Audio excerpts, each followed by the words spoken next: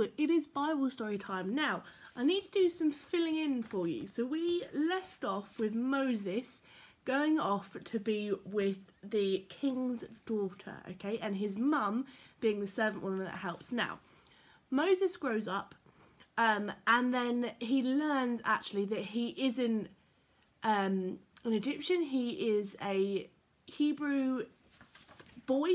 So he actually learns his real heritage, and for some reason or another he has to flee the country. So he leaves.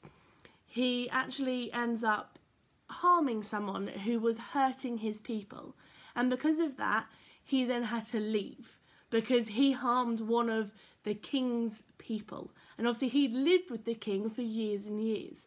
So he flees, he goes to the desert, and he actually becomes a shepherd for what will be his father-in-law, which is the dad of someone who will be his wife. Okay, that makes sense? That is your father-in-law. So you've got a mum and a dad, and then if you get married, that person has a mum and a dad, and then mum and dad become your in-laws.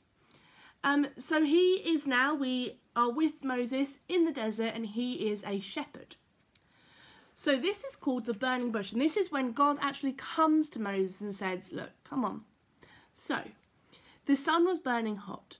Moses' skin was burned, dark brown, and suddenly he saw it, a bright red burning bush.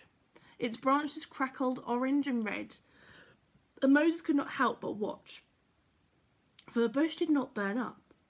Take off your shoes, came a voice from the bush. This is a very special place. Who are you? Asked Moses, and why are you talking to me? I am just a poor shepherd.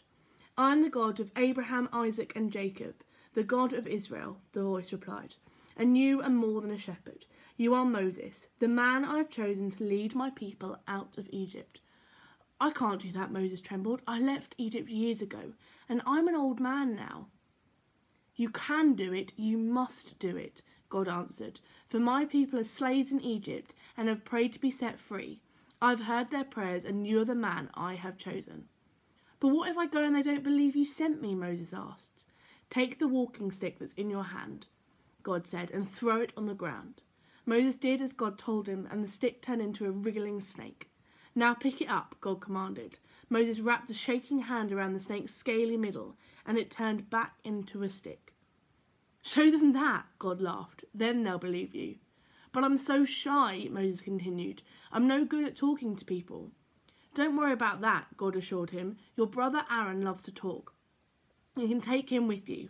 Now go. My people need your help.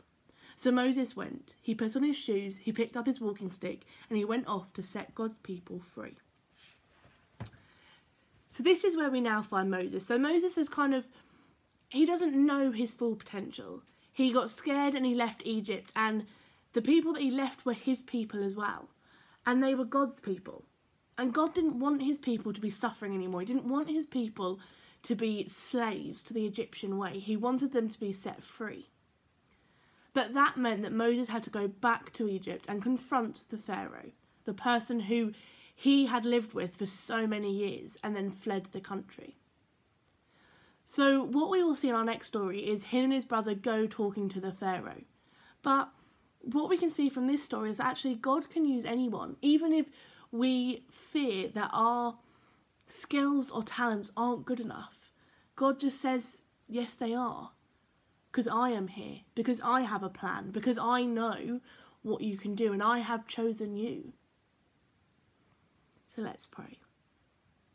Dear God, we thank you that we are your chosen people, that you love us enough to give us a plan for our lives, and that you look after us. In your mighty name, amen. So there we leave Moses, and tomorrow we will see him going to the Pharaoh. So I'll see you later. Bye.